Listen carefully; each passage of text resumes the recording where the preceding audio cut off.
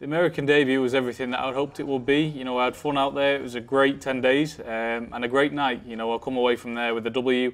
A lot of people go out to America and sometimes get put down or even lose. You know, I went out there, got a unanimous decision win. So, you know, it's everything that I would have hoped it for. I never had that big amateur background. I never boxed in the World Championships. I never boxed, you know, for any big titles. So I'm learning literally as I go on the road. And boxing is the toughest game in the world, in my opinion. And I'm trying to do that on the back of no experience. And going out to America without my trainer, you know, and get the win as well. And look all right doing so. I wasn't the best, but I got the win, and that's all that matters. You know, I wanted the sensational knockout, you know, out cold, me standing on top rope, but you know, we've got to be thankful for what we've got. I'm still undefeated, I'm still doing well, you know, I'm fit, I'm healthy, you know, I've just boxed in America, so we've got to take the good when it comes.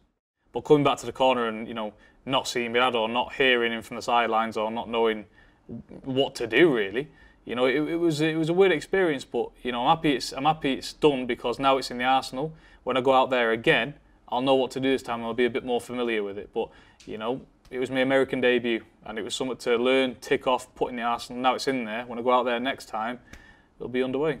Jake, tell me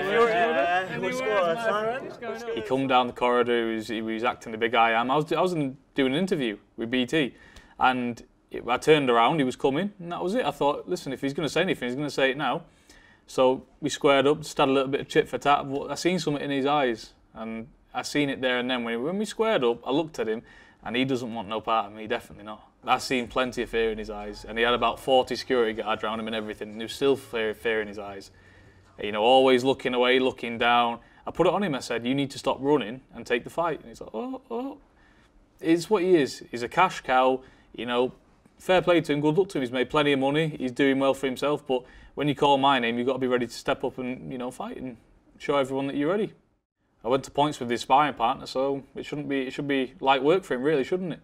So we'll see. I mean, he's not a man who's short for cash. Of course, it's a big fight, and he knows that. And that's the reason why I was on his undercard. He knows how big this fight is, and he knows that fighting me, he gets a bit more credit. Even win, lose, or draw, he still gets credit through fighting me because he stepped up to the plate and he's fought somebody who's been doing it a long time. So, you know, it's a win-win because even if he lost to me, I don't think he will get that discredited. I think he'd get more credit for fighting me.